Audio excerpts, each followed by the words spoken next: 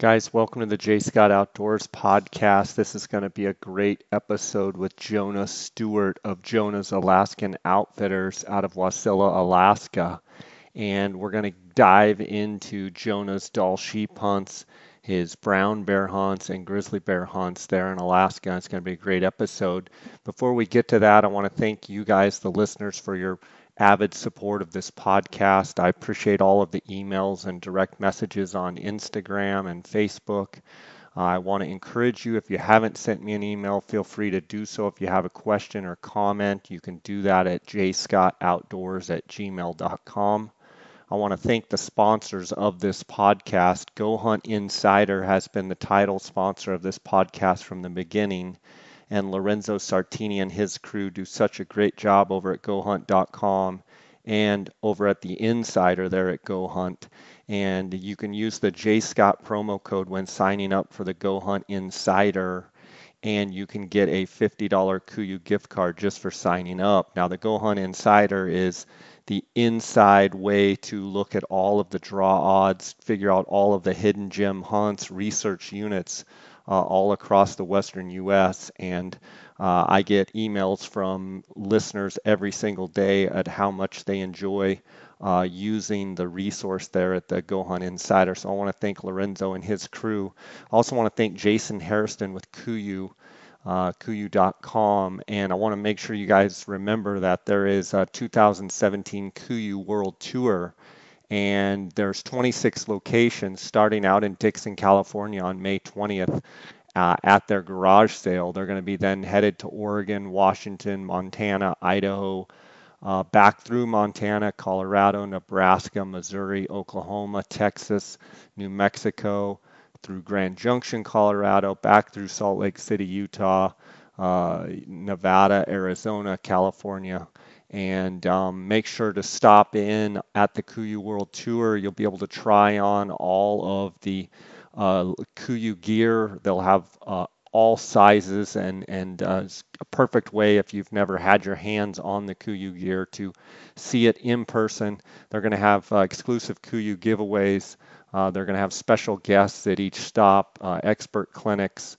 There'll be special deals and discounts on the World Tour, and it's just going to be a great showcase for KUIU. I want to thank Jason Hairston and his crew. Also, Cheston Davis, phonescope.com. They're out of Beaver, Utah. Make sure to use the JScott16 promo code, and you're going to get a 10% discount at phonescope.com. Also, Cody Nelson and the Outdoorsmans, they're the Optics Authority in Phoenix. Use the J. Scott promo code. You're going to get 10% discount at the Outdoorsman's products there. So guys, let's get right into this episode with Jonah Stewart. Welcome to the J. Scott Outdoors podcast. Today we have Jonah Stewart of Jonah's Alaskan Outfitters out of Wasilla, Alaska. Jonah is an accomplished hunter himself. He's in the pursuit of the North American Archery 29, the Super Slam. He's currently got 18 species of the 29 under his belt, and Jonah guides primarily for Dall Sheep in the Brooks Range and brown bear in south central Alaska. Jonah, how you doing? I'm doing good, Jay. How are you? Oh, just fine. I'm excited to get you here on the podcast. I know that you're probably about to get real busy with your brown bear hunts, and certainly this summer with your Dall Sheep hunts. And so I wanted to get you before you really got lighting your hair on fire and getting busy. So it's going to be fun to talk to you. Jonah, why don't you give me and the listeners a little breakdown on where you grew up and your start in hunting and the outdoors, and kind of how it led you to Wasilla, Alaska, and what you're doing now. Well, I was born in Missoula, Montana. We moved to Alaska when I was 6 years old, and I've pretty much lived up here ever since. I started hunting. My birthday was opening day antelope season in Montana, and my dad took me on my first antelope hunt when I was 3 years old, and I still remember that. And kind of since then, all that's really come across my mind every day of my life. It's just going hunting and being in the outdoors. That's awesome. I knew I knew from the time I was a little kid that I wanted to be a guide and be a pilot in Alaska. It's just the ultimate freedom is the best way that I can put it. And here I am, 32 years old. Just running an outfitting business, and when I'm not guiding, spending time with my family and traveling around hunting. That's awesome. So moving to Alaska at 6 years old, did you move to Wasilla, where you're at now?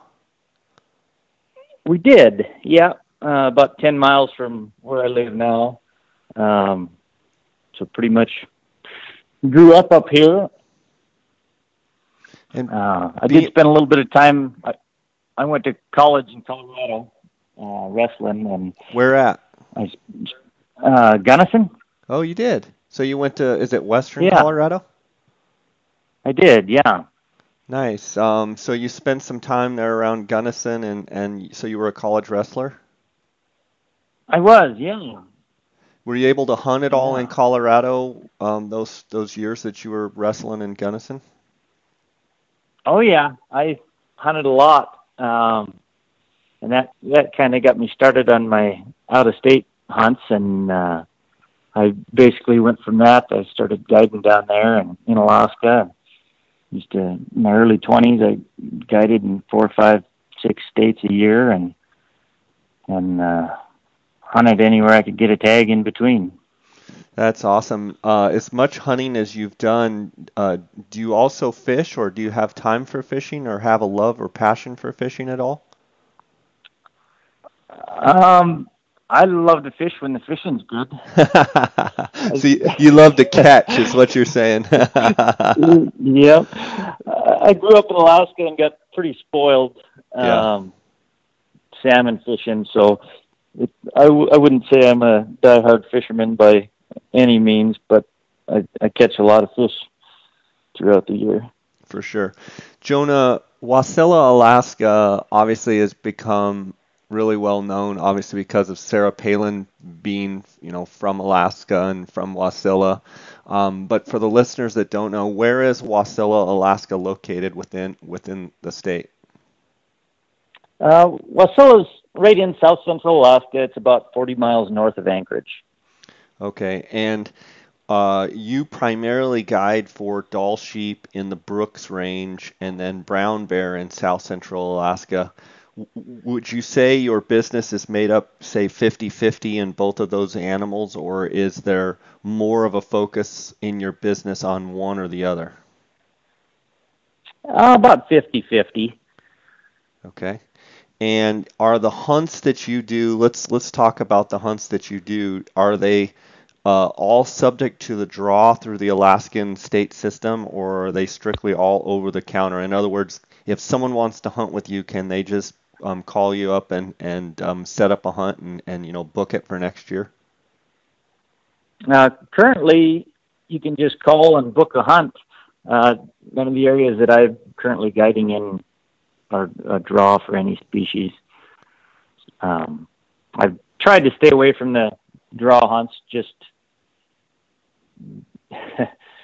so if guys want to come hunting, they know that they can come. For sure. What's going on with the Brooks Range with the Dall Sheep? I heard that there was potential some winter kill, or a few years ago, some winter kill. There definitely was.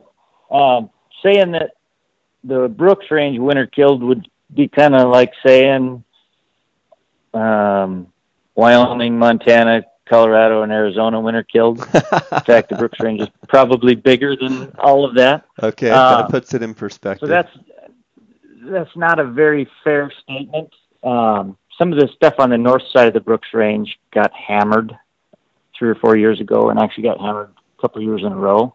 And they're still struggling up there. Where I hunt is the south central Brooks Range. It's got a little more brush, a little bit better winter habitat for sheep, and we've been doing very well the last couple of years. Tell me about your Dall Sheep hunts. there that you do? I mean, do you fly in? Kind of walk me through from beginning to end process of how those hunts work. Okay. So I go up the 1st of August. Some of my guides drive my trucks trailers up to the Brooks Range with fuel and camp and all the equipment. I fly my airplane up. Spend about 10 days doing a sheep survey. Just fly every guide use or every drainage in all my guide use areas, and do my own survey, use lambs, rams, and number of legal rams, just so I know from year to year basis exactly what's happening where I hunt, and have a number to base how many hunters I'm going to take for the following year off of what I'm seeing. My hunters will fly into Fairbanks, and then they'll fly to Coldfoot. We'll go down and pick you up in Coldfoot in a truck, drive 50 miles north of there to a base camp. Meet your guide, go through equipment. Everybody likes to hunt a little bit differently, so I like hunters to meet their guide before they're in the field, make sure everybody gets along good, go through food together, look at tents, and basically talk about how they want to do their hunt. We'll do paperwork, license tags, hunt records right there in that camp. And then I load you up in a Super Cub and fly you in, drop you off, and it's a backpack hunt from there. We use DeLorme inReaches. They're pretty awesome nowadays. I can see exactly where my guides are at.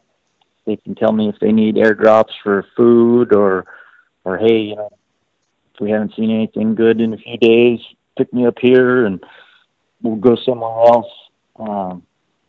But they are no base camps once you're in the field. They're just a backpack real sheep hunt.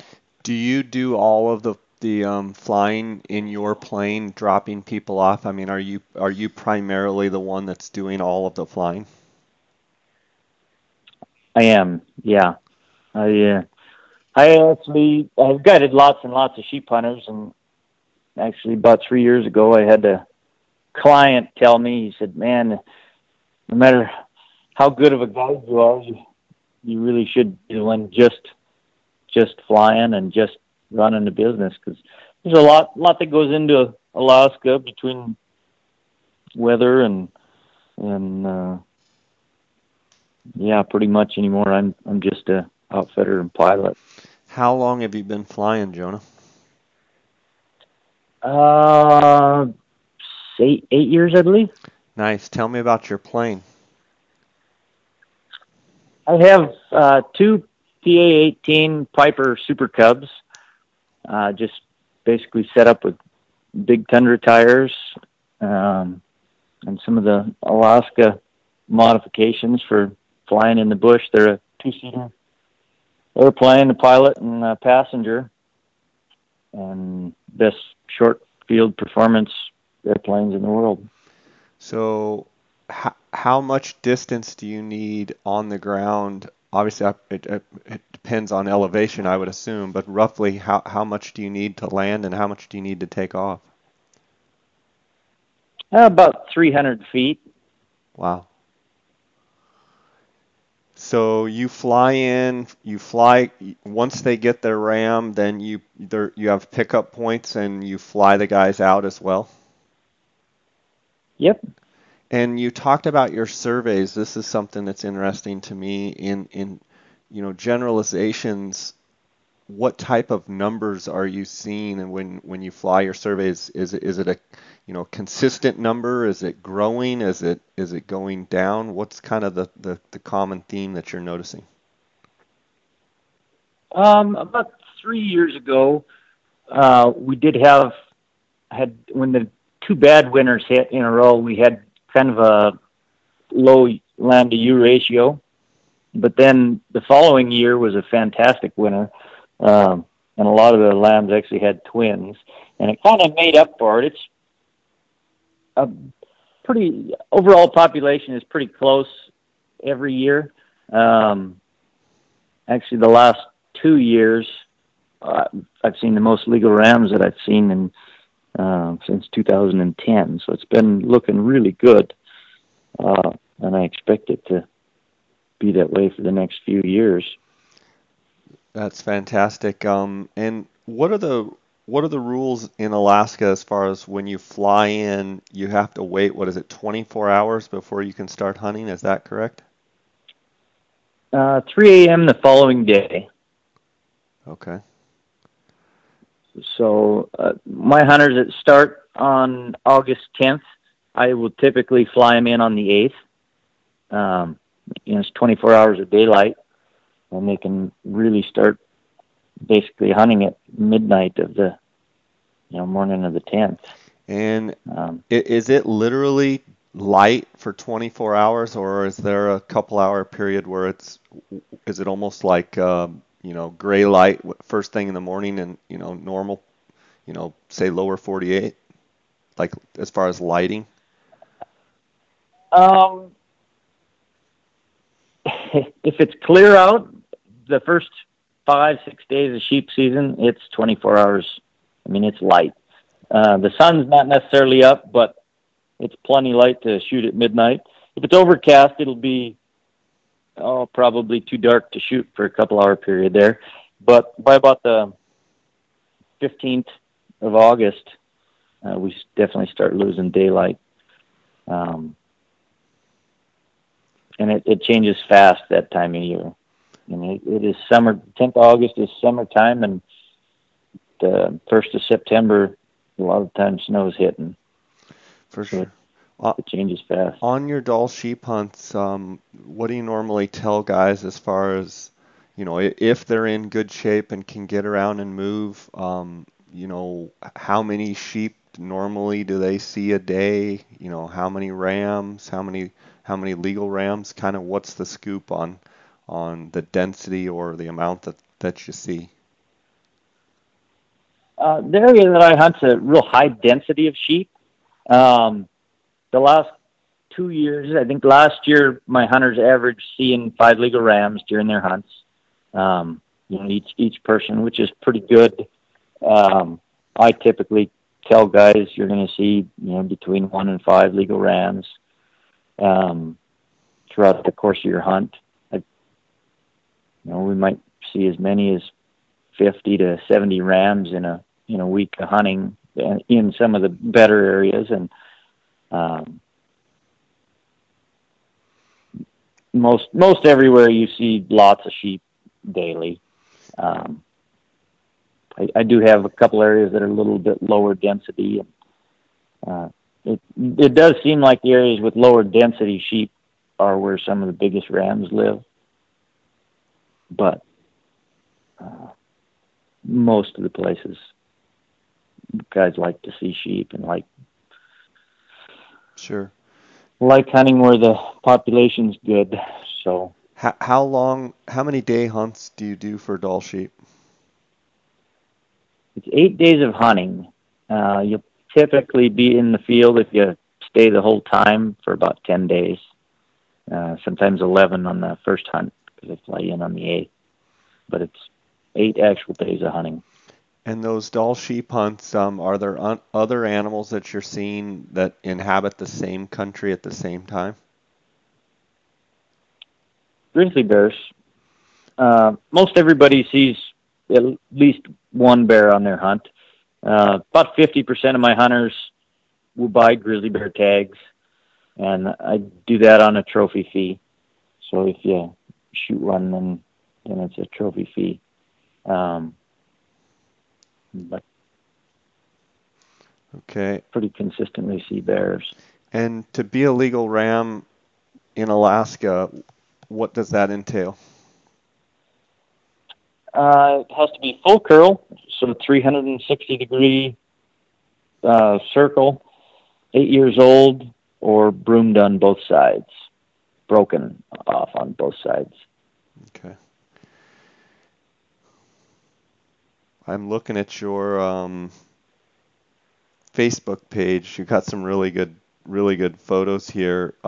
Do most people come? Do they choose to use a rifle for the Dall sheep, or do you have quite a bit of bow hunters? And is your preference to take rifle hunters, or do you care? I typically only take 1 or 2 bow hunters a year. Not all areas are very conducive for bow hunting. So the bulk of my hunters are rifle hunters for sheep. And then I have a few spots that are very conducive for bow hunting. And most years I take one or two bow hunters. Last year everybody rifle hunted. But how many Dall sheep hunters typically do you take in a year? I mean, is there a set number and then you're booked, or can you what can you accommodate? there isn't a set number. I kind of base my sheep numbers off two things. First, what I see in basically the population in my survey the prior year, and what I'm looking for is mature rams. And second, knowing who I have coming back for guides. Right now, I got an awesome team of guides, more guides than I need, but they're all awesome. And I take between 6 and 10 hunters a year. Okay. For sheep. And that the season runs, you said, from August 10th to what? September 1st? It runs to September 20th. I personally don't push any of my sheep hunts into September. From my experience in the Brooks Range, about every third year you get snowed out in September. Mm-hmm. And I end my sheep hunts August 26th. And that's just, not that it's not good sheep hunting after that, but you risk losing too many days to weather. Sure. I'm looking at these photos and looking at the country. So when you drop off your sheep hunters, are they sometimes right where they need to be as far as right on sheep? Or do most all of them have pretty, physical and pretty good hikes to get to where they need to go for where the sheep are? It's about 50-50. I do land on a lot of ridges. I've had 3 or 4 guys shoot rams right from their tents, on ridges basically where I have dropped them off and set up camp. So it's a sheep hunt. I definitely don't tell anybody that it's going to be easy. You're on a real hunt, a backpack hunt. But that being said, I do land on a lot of ridges, and that's where the sheep live. So for sure, it looks like a lot of scree rock and a lot of just typical Dall sheep type country. Are most guys able to handle, and do most guys show up prepared and are able to handle the terrain, or do you find that, half the guys that show up really have not trained near hard enough? I would say most of the hunters I take have trained and can handle it. It's as mild a sheep country as I've found anywhere in Alaska. But that being said, it's still sheep country. Yeah,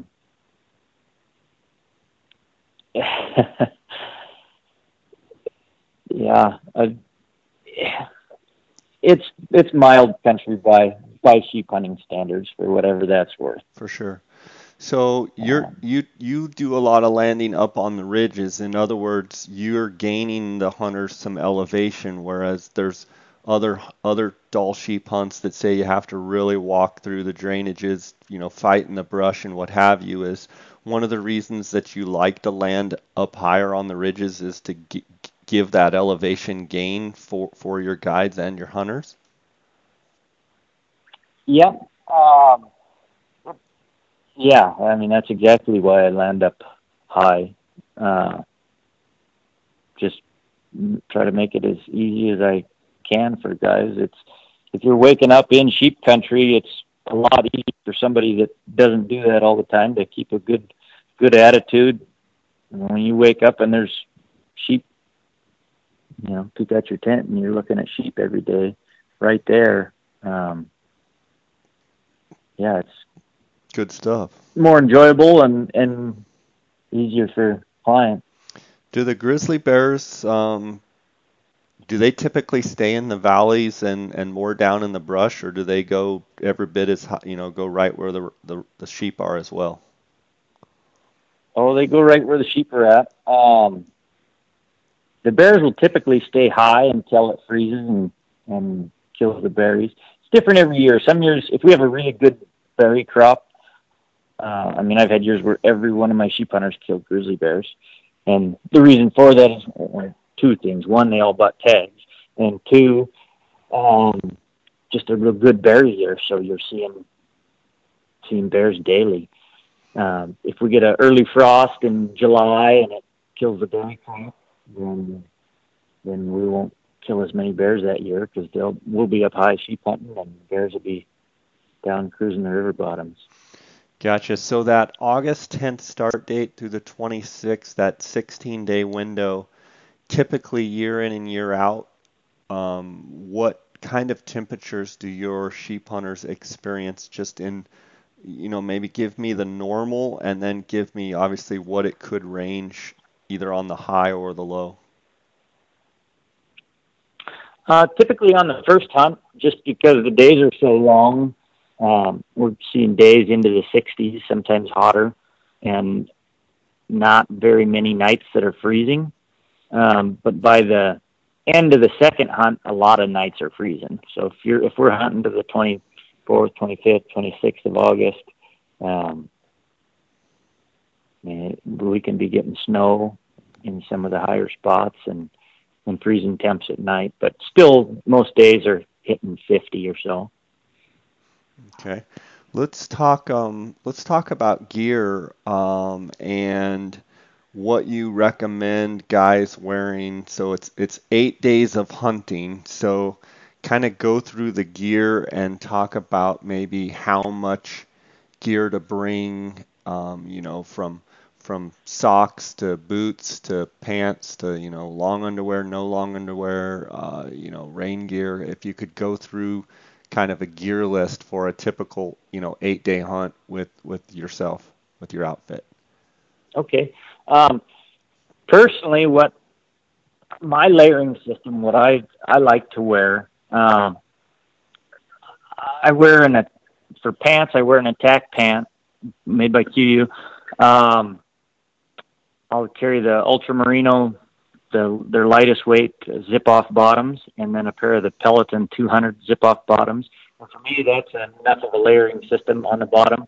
I don't carry any extra clothes other than that. And top, I'll wear a QU Merino shirt. I love the Peloton 200 hoodie. It's not windproof, but it's warm, and that's what I'll hike in and kind of my go-to. And then for a coat, I wear a QU either 240 hoodie, which is a windproof hoodie, or the guide jacket. And then I carry a Kenai hooded coat. Also, all that stuff's made by QU. And then the Chugach rain gear, top and bottom. And that's my go-to layering system for any hunt, anywhere I go, whether I'm cruiser hunting in Mexico or sheep hunting in the Brooks Range. Unless it's a super cold weather hunt, then I'll have some cold weather gear. That is my layering system. Most of my sheep hunting guides wear a little bit different layering system. They wear I'm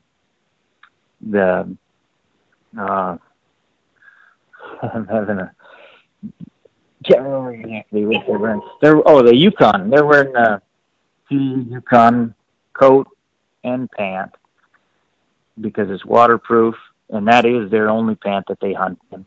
And then most Jonah, of them they're super down. So in other words, they're wearing, out of KUIU makes 3 types of rain gear. They make the Ultra, they make the Chugach, which is what you wear, but they're wearing the Yukon, which is the heaviest duty of the rain gear, and they wear that as just that's all they wear as a pant. They don't even wear an attack pant. That is their only pant. And almost all my guides, I haven't tried it personally, but that is their go-to. That's all they sheep hunt in.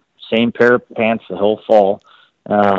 And And so then for layering, will they wear long the zip off long KUIU long underwear underneath that, and then they'll just wear that as their pant, and that's what they wear whether it's sunny or rainy or whatever? they typically don't even wear long underwear. Okay. Most of them take long underwear, and they take a pair of the super down pants Mm-hmm. for when you stop on a ridge. You know, you drop your pants down, zip on your super down pants, and lay there glossing all day, warm, dry.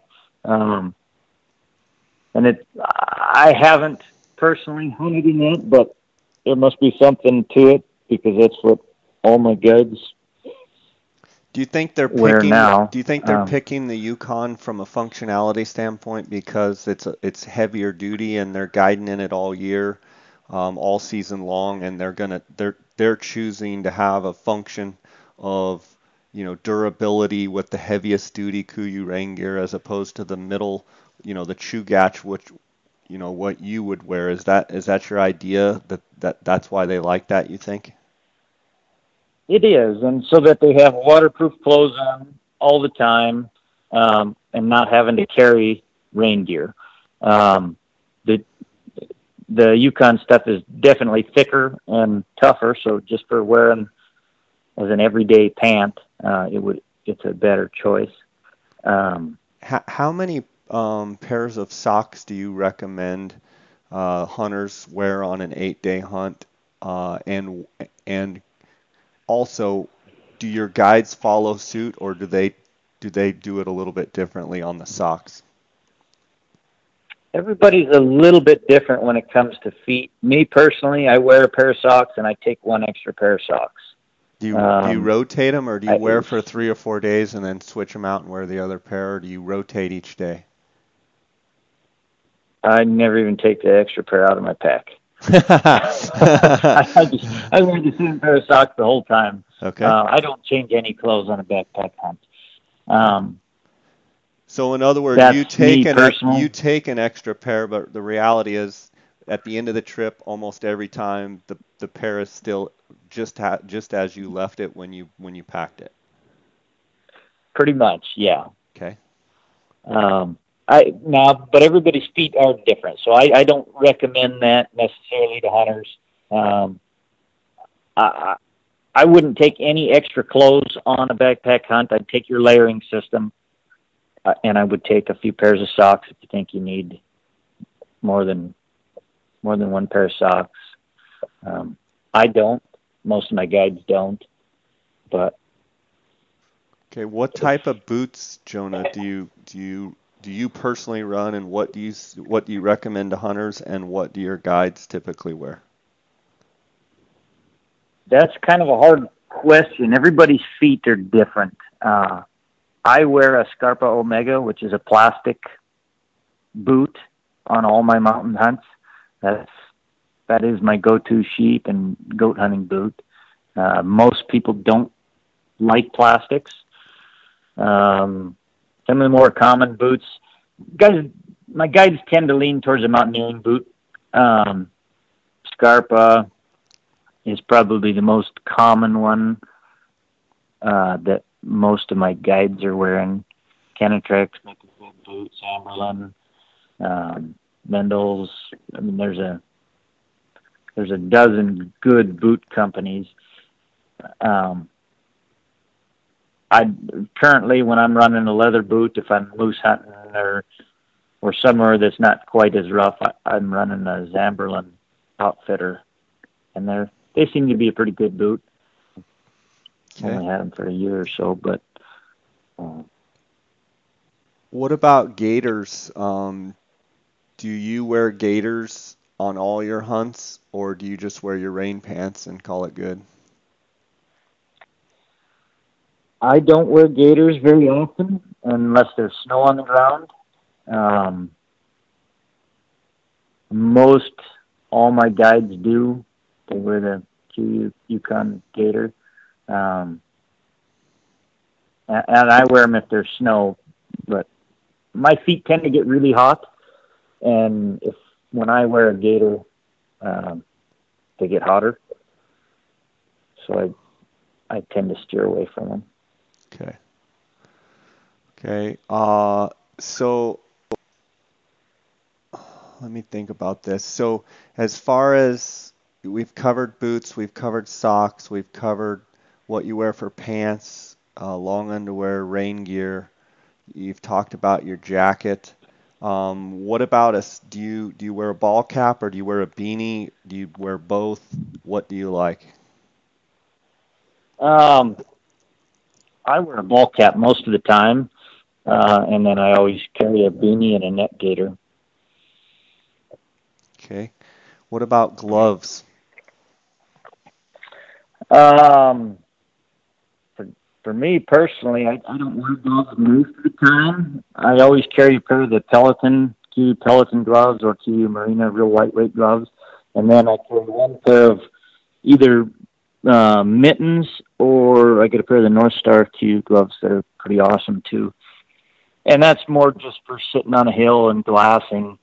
Um, I don't usually wear a glove when I'm hiking personally.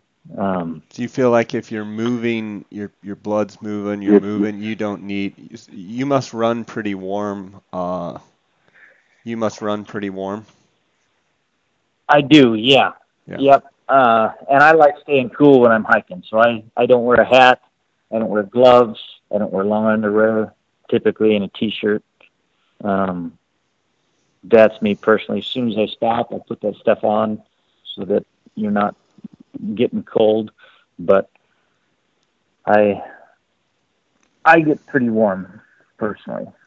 Okay. And back to one other thing, you said you wear the merino, the lightest weight merino shirt, long sleeve, I would assume. And do you wear the zip tee as well that zips um, so you can ventilate? I do most of the time, yeah. I got a whole pile of the merino shirts and all the different weights. Zip, the true nut zip ones. Just kind of depends on the day and what I'm hiking with. But I tend to lean towards the lightest merino shirt with the zip neck Sure. um, And most you're of the saying time. you wear that basically on an 8-day hunt, you'll wear that shirt the whole time. And one of the benefits of merino is, from a physical stand or from a, human odor standpoint, it's amazing how you can wear those and those shirts really don't stink. Yep, it is. Um, I, I couldn't wear anything but merino anymore, just for that reason. Okay. What guns do you recommend? What caliber? Um, what do you recommend guys bring on that Dall sheep hunt? Um, whatever you're comfortable with is fine for a sheep hunt. Um, 270, 30 odd six. A lot of the 300 calibers tend to be what guys are showing up with custom guns, just because they're kind of a flat shooting, do everything. Sheep die pretty easy, so it doesn't really matter. But a lot of the shots tend to be on the longer end, 200, 250 yards. And I've had guys shoot sheep out to 600 yards. That all kind of depends on the hunter and what he wants. But just a good flat shooting gun that you're comfortable with. Um, Bear hunting is a little different. Bear hunting, it's nice to have a 300 caliber or bigger, uh, Sure. 375. How on a Dall sheep hunt, how many shells do you typically recommend a hunter carry? I would say bring 2 boxes to camp. We shoot rifles before I fly in, make sure everybody's good to go, but probably a box of shells on your hunt. Um, some guys, after watching them shoot in camp, I recommend bringing more, but Have an ammo drop from the plane. yeah, yeah. Are your Dall sheep there? Are they fairly tolerant as far as, or are they very, very spooky? No, if they see you, then they're spooky. If they smell you, then they're spooky. Noises don't seem to bother them too much. They're any of the animals in Alaska. I'm trying to think of a good way to put it. Most animals in Alaska are not near as spooky as, say, an elk or a whitetail or a mule deer or coos deer. It's just different. Alaska is hunting different. You have a whole new set of challenges. But no, sheep aren't very spooky, aren't super spooky. They're not incredibly tough animal to hunt. It just physically, mentally is exhausting. And then finding full curl legal rams, you might have to look through a lot of sheep. On average, 2 to 4% of the sheep population makes it to full curl. So, it ends up being a legal full curl ram. So that means, for every 25 to 50 sheep you see, one of them is going to be legal. Sure. And that makes it mentally tough for people. We looked at 20 rams today. Why wasn't one legal? Well, it's a numbers game. Yeah, just gotta keep going. And is that an age thing? Like, are there a bunch of rams that say is there a ton of young rams out there, or are there just rams that never will make full curl? Well, there are a lot of rams that'll never make full curl, but they will be 8, and we do actually have a lot of sheep that broom in the Brooks range. Once they hit 8 years old, they just kind of, their odds of surviving the winters go way down. But no, it seems like every year you see tons and tons of the 4 to 7-year-old rams, and that's just, they're in their prime, they're healthy, they got good teeth. And then once they start hitting that 8, 9, 10 years old, they just start fading out, go downhill. It's a hard life on the mountain. On that Dall sheep hunt, the 10th through the 26th, what are the bugs like as far as mosquitoes? Are they real bad, or is it typically frosted by then and they're not bad, or what's the story with that? Most years they're not too bad. On the south side of the Brooks Range, some of the hunts on the north side of the Brooks Range, the bugs are unbelievably terrible. South side, it's not too bad. It will typically be a little fly, not so much mosquitoes. But if we have anything, it'll typically be little biting flies. Do you recommend guys bring any bug spray, or do they wear a face mask or anything like that, or what? You just tell them to tough it out? Most of the time it's not needed. I always have lots of little sticks. I typically on the early season hunt will carry a little stick of bug spray. Can't remember who made it. So in other words, it's not a spray, but it's almost like a chapstick? Yeah, that's basically what it looks like. It's about 3 times the size and diameter of a chapstick and about the same length. They work really well. Or, a little tiny 1-ounce bottle of DEET. What do most of your hunters' packs come in weighing, and what would say your guide's pack weigh at the start of a trip?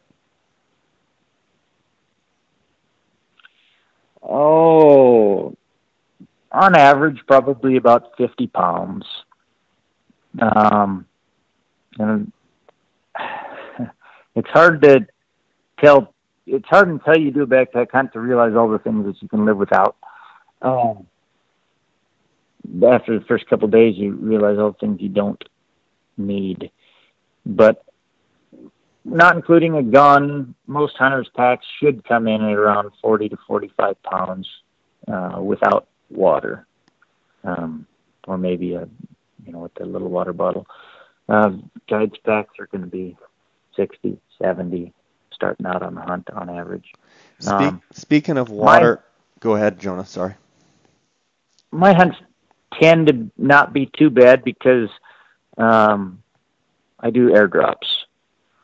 So a lot of it, I will typically have my guides pack a week's worth of food, leave half of that food where I drop you off in a food cache.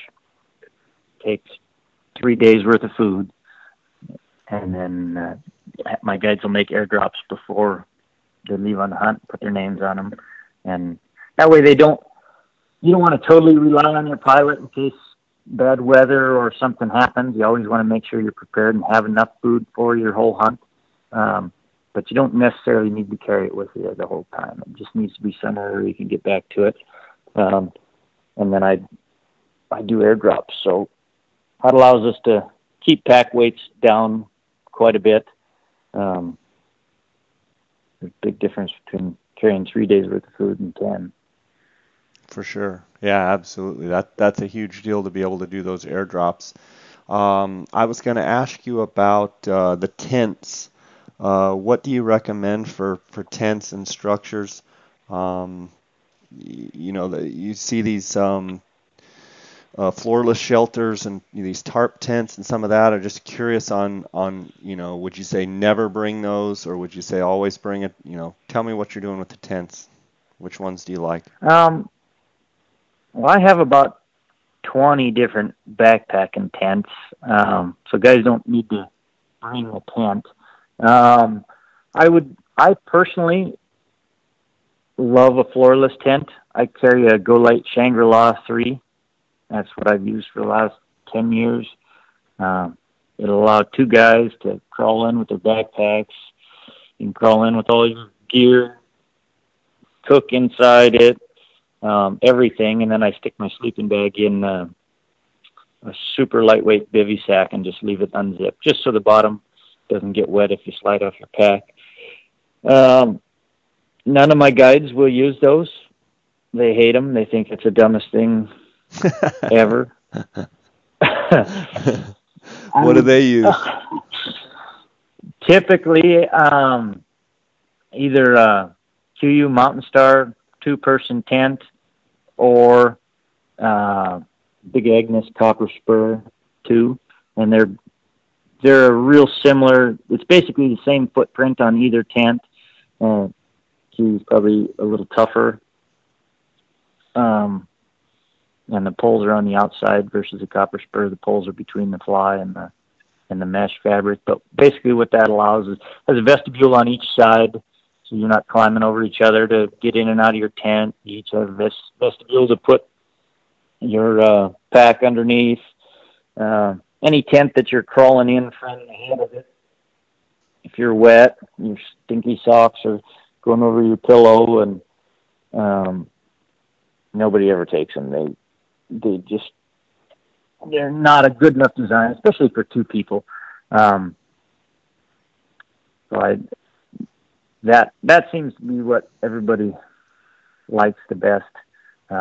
Do your hunters ever take their own tent, and the guide takes, say if I came, would it be like if I wanted to bring my own KUIU Mountain Star 2-person and the guide wanted to bring, would you be like, that is just crazy? Two people should sleep in the tent, or can each person have their own tent?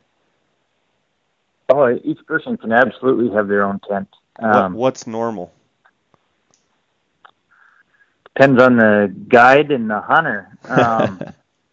I basically that's why I think it's important, as long as you have good guides that you can trust. And as long as my hunters are happy and my guides are doing a good job, I'm not going to tell them how they need to hunt. I'm going to put them in the best spot they can be, and I'm going to provide them with the best equipment and food that I can come up with and I can find. I'm going to let them hunt and camp how they want to. And it's, a lot of different on every hunt. So you got a couple hours when the client shows up for their hunt where you're meeting your guide, you're talking about tents, hey, I don't want to sleep in the same tent with you, or hey, let's go as light as we can.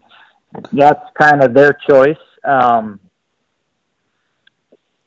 yeah, most hunts, I would say they take a tent for each person. But a lot of the time don't carry two tents. They'll, leave one at the strip or ridge or whatever where I drop them off, and and take one with them. And some of the places, you guys are just day hunting. If I land right on top and you're glassing legal rams from your tent in the morning, you're not taking a camp with you. You're just going light and day hunting and coming back, and then each guy's got his own tent at night. And it's definitely nicer that way. For sure. Um, Normally, just speaking in general terms, normally, how much ground are your hunters covering from, say, you brought up a good point of if they're just day hunting. I mean, is it pretty common to kind of have the original campsite and then you kind of just day hunt the ridges off into different drainages and then come back to the original point? Is that pretty normal, or is it real common to start at one point and end up, X amount of miles over in a completely different area? It varies a lot on the capabilities of the hunter. And personally, unless I could see a legal ram from camp, I would always take my camp with me. And my guides most of the time do that as well. And a lot of the time I'll pick you up in a completely different location than where I drop you off. And that's more efficient in most cases, but not always. It just kind of depends where you're going and what I see before the season scouting. For sure. Let's shift gears a little bit and talk about your brown bear hunts and talk about first of all, when do you do the brown bear hunts? Well, I typically start brown bear hunting in April, hunting when they're just first coming out of their dens.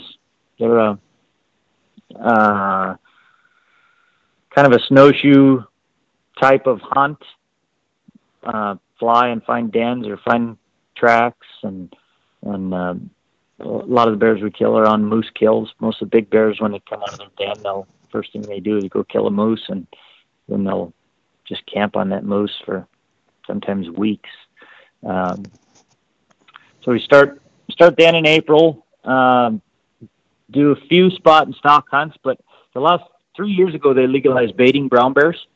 And I started doing that and didn't think there was going to be a very high demand for it. But the last couple of years, 9 out of 10 people that call, that's what they want to do. I kind of appeal to bow hunters, I would say, more than rifle hunters, just because I travel and I bow hunt a lot. And that just kind of is where my business has been headed the last couple of years, is mostly baited brown bear hunts. Tell me about those baited brown bear hunts. So are they run out of a camp? How does that work?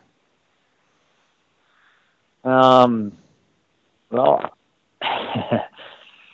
for me personally, as an outfitter, it's the hardest way you could ever hunt brown bears, because I fly and pack bait all day, every day for 2 solid months. Run a bunch of baits, and typically at each bait, they're all fly-in, and the closest bait is 100 miles from my house. So I got to get up and fly all day. But I would typically have a spot that I land where I can walk in the bait, and then a spot that I land where I will set up a camp. And a lot of the time it's across a river or a couple miles away, a mile away. Just somewhere where it's not affecting the bait. And I run lots of trail cameras, just not fancy camps, but comfortable cots, 10 by 10 tents that you can stand up in, and kind of cater it towards bow hunters.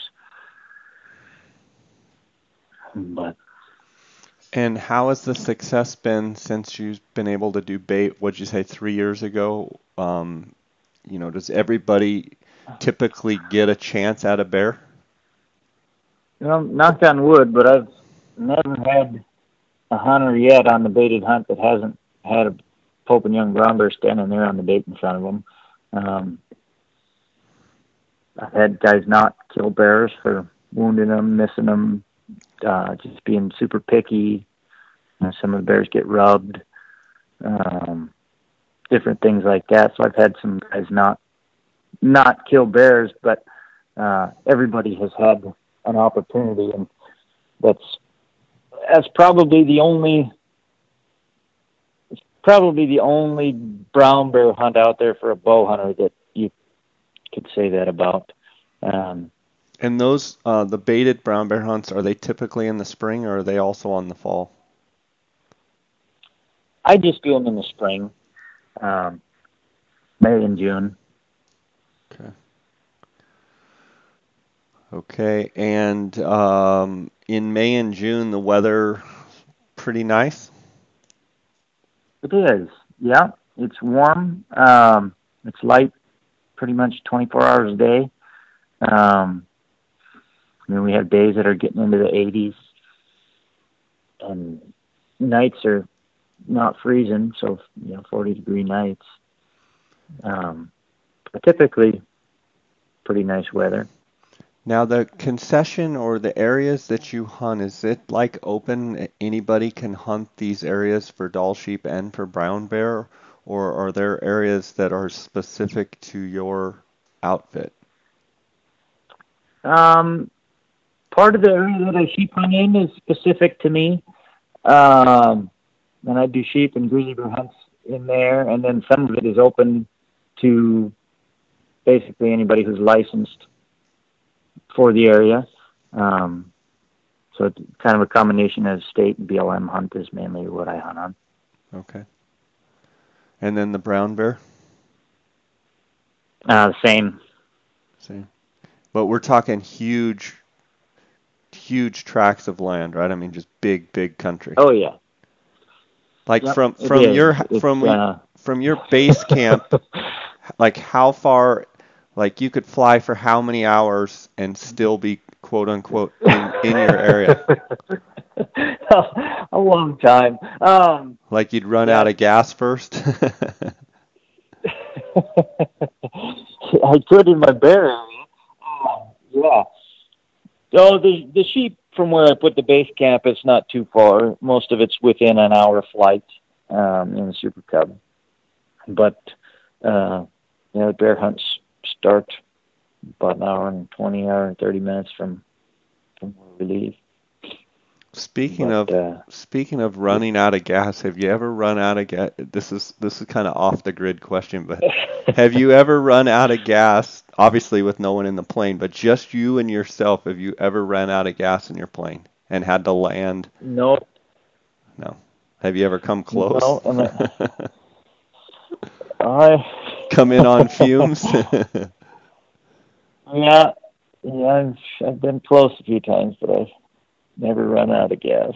How many hours would you say you fly in a year, all your traipsing around? I mean, just tons and tons of hours? I fly about 400 hours a year. Wow. And typically the May, June, and the August time frames, are those kind of the main around your Dall sheep and grizzly and then your brown bear hunts? Are those the main times that you fly? Yep, that's probably 350 of my 400 hours a year is typically for those hunts, yeah. And on the brown bear hunts, you talk about carrying bait with you all around. What is legal to bait for brown bear? What is legal bait? You basically just can't use fish or game parts. I mainly just use dog food and grease and a good stink bait.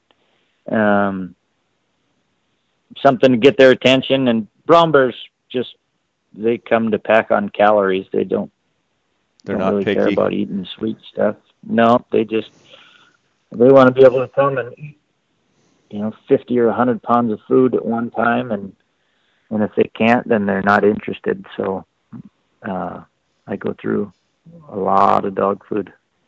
The brown bear hunts, so on bait, are your archery hunters up in a tree, or are they in a ground blind or brush blinds or what? Ground blinds or tree stands. I typically start all the baits as tree stands. If for some reason we're getting pictures of big bears, and guys aren't seeing them on stand, then I'll switch them to a ground blind. And it typically, yeah, guys are getting smelled. I do set up pretty much all my baits where I have some sort of on the edge of a river or somewhere where the wind is going to be funneled where bears can't circle and smell you. But it doesn't always work that way. And a ground blind, for the most part, eliminates that. But it has its factors of its own. It's pretty exciting if a brown bear sticks his head in your blind. Yeah, I was gonna say if you start scratching the blind, I'm sure that can get your blood boiling pretty good. Are you Yep. a One question would be, do you guys shoot some pretty big brown bears on these hunts? What's your normal size or kind of an average size of brown bear that you guys kill? I tell guys we're looking for 8 foot plus bears. We've killed some really big bears. We killed one, 3 years ago, I think. It was the number one bear in the Pope and Young recording period. So out of anywhere in the state, it was the biggest bear killed in 2 years with a bow.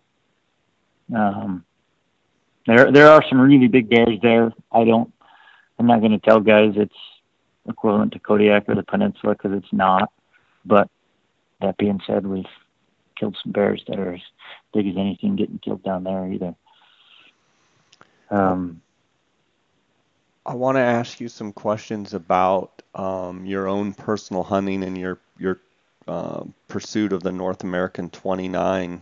So you've got 18 species under your belt. What do you have booked, so to speak, in the near future for, say over the next year or next two, in your pursuit of the 29? This year I have a Tule elk hunt and a woodland caribou hunt in Newfoundland. So with any luck at all, I'll be at 20 this year. And my biggest problem that personally is I hunt the same animals year after year. I hunt the same 10 or 12 species over and over and over again. And I just have so much fun hunting everything that it's hard for me to just totally stay on a In other words, goal. you have hunts that you really like and you have animals that you really like, and that takes away time from trying to get the other species that you need for the 29. My question would be, you mentioned 10 animals that you like to hunt. What's the handful of animals that you really, really like to hunt? Oh, I hunt Coues deer every year. You do? I love hunting Coues deer. Oh yeah, In yeah. Arizona or Mexico?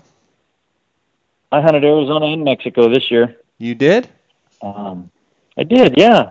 I didn't know that. So I'm from Arizona. I'm kind of a Coues deer nut myself. Yeah, I know. So tell me about it. You archery hunt in January and hunt them during the rut or what? Yep. I've been hunting Arizona since I was 19 years old. I've missed a couple of years, but I typically go down there. Before I was married, I'd spend the whole month of January down there every year. Now I try to make it for a couple of weeks. So you're a Coues deer nut, huh? I like hunting those little things. Yeah. What have you found that, why do you like them so much? I know why I do. I'm curious why you do. Oh, just got a lot of respect for them more than anything. They're just a neat animal. And it's a good time of year to be out of Alaska. For sure. The weather in January is spectacular, and it's right during the middle of the rut for Coues deer. You've been hunting them, you said, since you're 19 years old. Have you been fairly successful I mean, how many have you Uh, shot, Jonah? I I've killed some nice bucks. I'm trying to count. Handfuls, I think I've handful of bucks. killed about 7 with a bow. But I killed a couple good ones this year. Killed a buck in Arizona. The gross was 117. Um, and I think he's going to net about 114. And I killed a buck in Mexico that's 108 and some change this year. Nice. Tell me about your favorite tactics. Are you spotting and stalking them, or are you tree standing them, or you sit in water? What do you like to do? Hunt them about every way you can. I like calling them in. I really enjoy calling them in. The buck I killed in Mexico, I snuck into about 100 yards on him and just started grunting. They're a really aggressive deer if you can get him worked up. And I was grunting at him, and he came over about 18 yards, head sideways and ready to fight. So that's probably my favorite way to hunt them. Most effective, I would say, is for a bow hunter, anyways, is probably sitting. Whether it's water holes, scrape line, minerals, whatever. Wherever you think you can kill a big buck. Do you find do you normally hunt southern Arizona, or do you hunt central Arizona, or have you hunted at all, or what do you like? Do you like one over the other? Mostly southern Arizona. Yeah, it's beautiful. It's just those Sky Island mountain chains, and it's just a beautiful Southern Arizona is just, if people haven't been there, it's just a really neat place with the grasslands and up into the oaks and the mesquite and the ocotillo. I mean, it's got such diverse terrain. Do you have any terrain that you specifically like to target for Coues deer? I not really any specific terrain. Seems like some of the bigger bucks we find are in thicker country that's a lot harder to hunt. Mm-hmm. So I guess a lot of my focus is hunting thick stuff that's not really glassable. Tell me about the 117 buck this year. Well, it was the last 15 minutes of the last day, and I had to fly out the next morning because it was my 3-year-old's 3rd birthday. No way.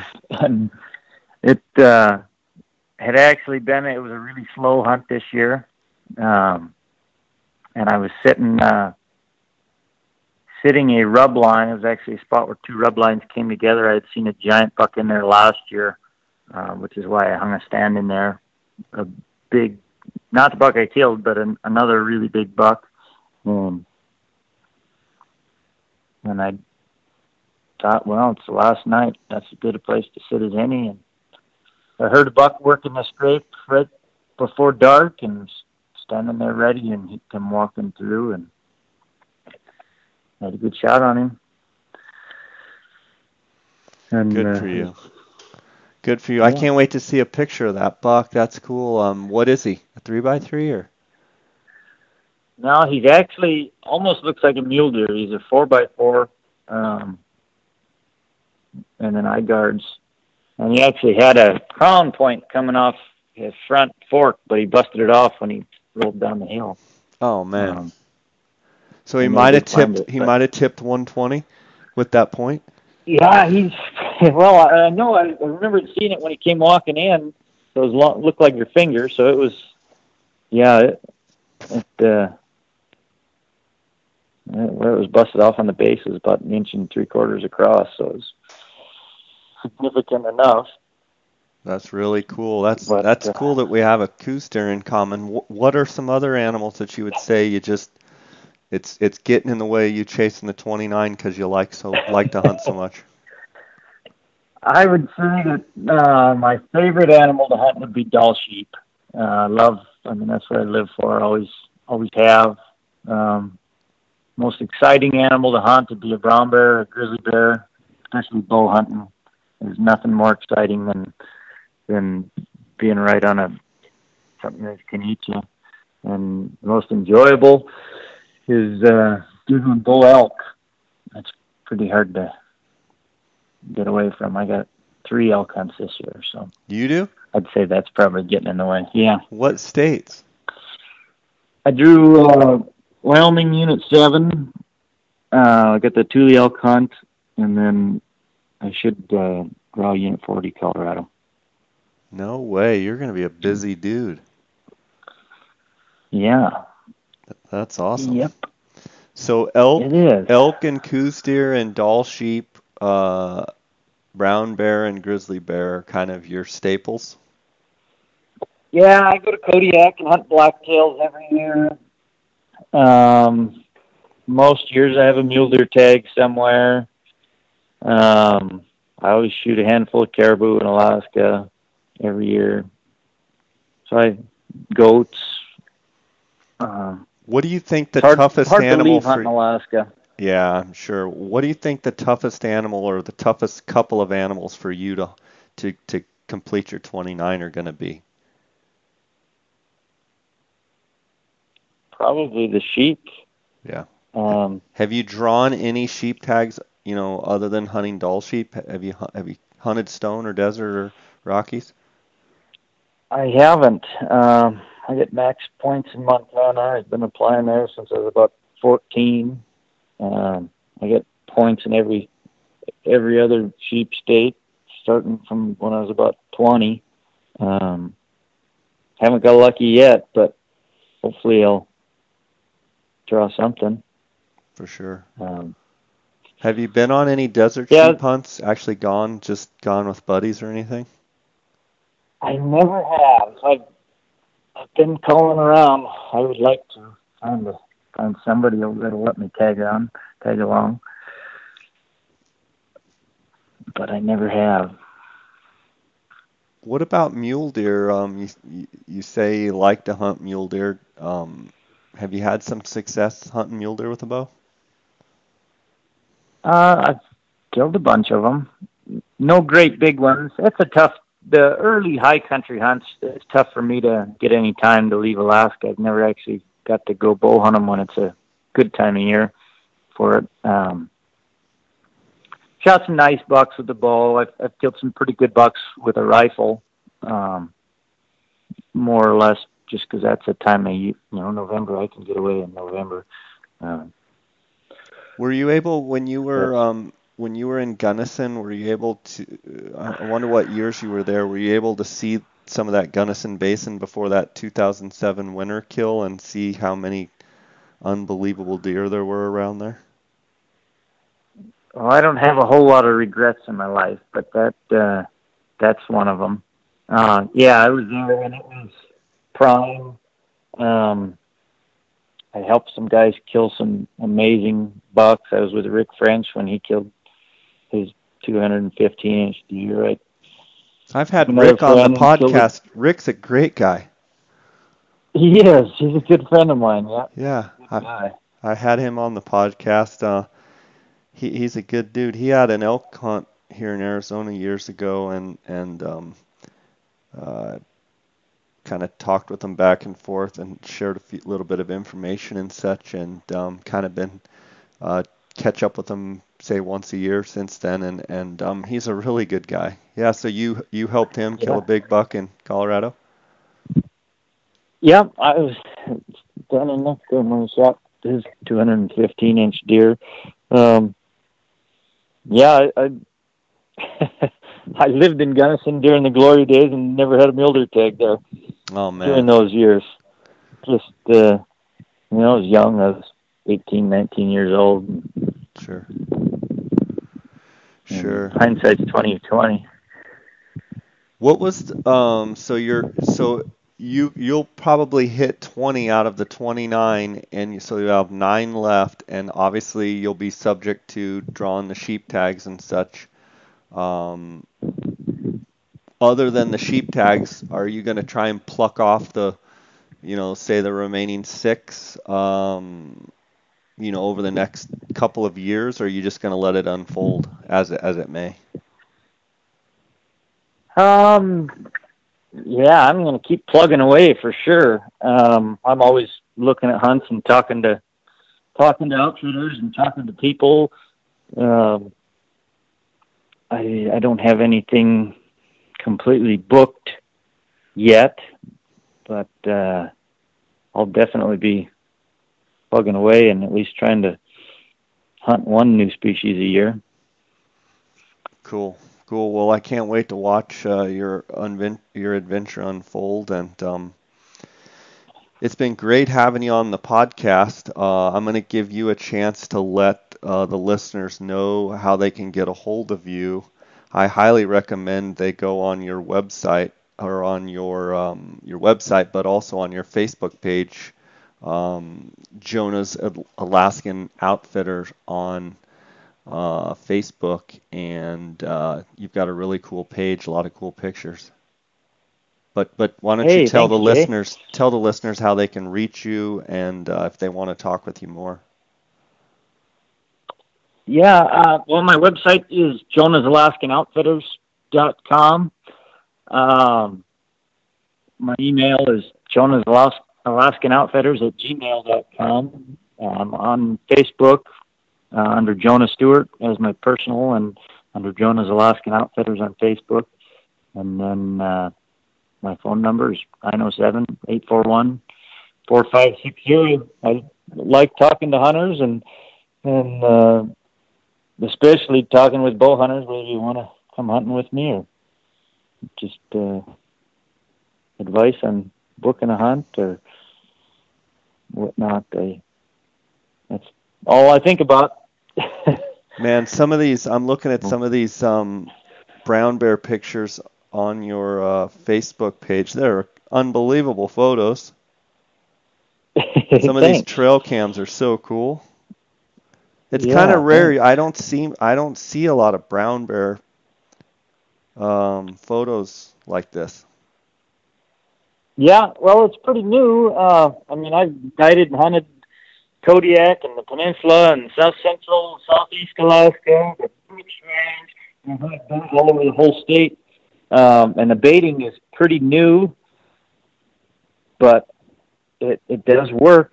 It's a great way for a bow hunter to kill a brown bear, and people like doing it. So Awesome. I've been hitting it hard the last few years, and it works.